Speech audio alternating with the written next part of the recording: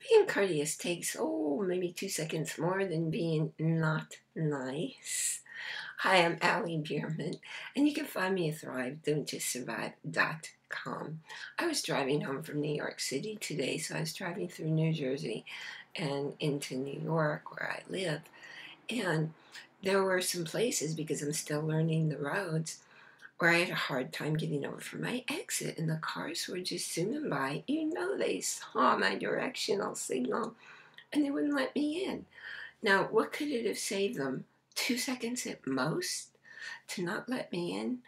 How about you? What are you going to do today in your life to be courteous to someone else? Because you know what? The price of not being courteous, it could be a nasty accident.